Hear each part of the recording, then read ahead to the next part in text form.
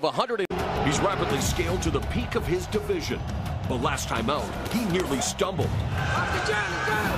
Now, Danny Garcia looks to settle any doubt. He's still the man on top. His boxing career will lightning strike in the form of an unlikely upset victory, or will the champ remain undefeated and war with Danny Garcia?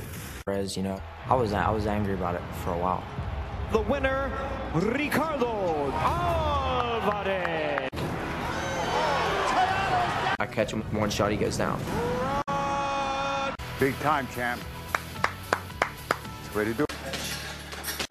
There's a lot of negative press about the matchup for August 9th with Danny Garcia. That's a real job, champ. I'm happy that they're talking about it. And I've been working full time, but I want to be impressive. I know I can box. I know I'm not bigger than that. Time. And fight, and that's what everybody's going to get. That's what Danny Garcia is going to get. There's not a doubt in my mind I can win the fight. The big win. Wait, Danny Garcia. Not many people give him. Rod Salka, dark blue and gold. Both men said that he may need more, and he says, I've got to throw as many as possible to try and make a difference. Garcia, we saw 2 counter shots. If you are him, you got to be sharp. Ball. Going to come out of the gate, try to get him out of there in a hurry. Garcia. By Garcia. You see Salka moving constantly to his left. It'll keep me out of harm's way for the left hook. And he's got to everything going to move around. And one thing Team Garcia told faster. You know, we see that sharpness here around. The jab of Salka has not in this fight. And that's the thing. August of 2001, or the 9/11 terrorist chief, a mechanic. He's a fascinating guy, Rod Salka. Yeah, he's tremendous, and he's a renaissance right now, but he's going to be laying some punches. Landed by Garcia. Shell there, less than 10 seconds. Dexter. Round. That was a great list. Jab to the body by Salka. Trying to be busy against Danny Garcia. He can also lead on his own because of his counterpunching ability. So, better complete fighter. And it's things to look for and last fight. On Show Extreme and dropped. Oh, and he just got rattled there by Danny Garcia, and down goes Rod Salka.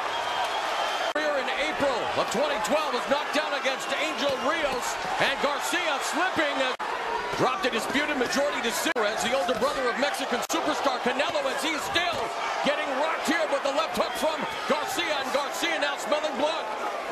And there's a lot of time left in this round. Garcia loading up everything. And a knee is taken by Salka.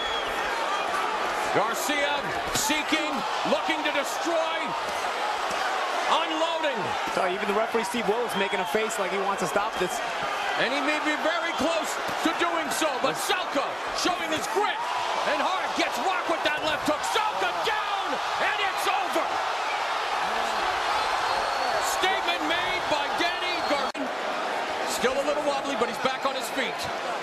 Or 10 or so, or one. It would again, I believe, come well courtesy of a left hook that started the trouble for him, and then a straight right hand by Garcia as he continued to assault him. And Salka was just in trouble from all these power punches. That one, those right hands landed on the side of the head, and I think affected his equilibrium. The final knockdown of the fight, some bravado by Salka, shows his heart and determination, but Danny Garcia has one of the better left hooks in boxing, and that one landed flush. And thank goodness, as you see him hit the canvas very hard, thank goodness Rod Salka was able to get up. And I threw a left hook upstairs. Who calls it? Yeah, boom. There it is. It's my shot. So it was a right hand to the body and a left hook upstairs. That's something I've been working on in camp because I know guys are going to try to come and outbox me. So, It was Garcia, just several levels above. Catching him with a right hand early in round 2. Salka taking a knee and up at 9. And Undefeated.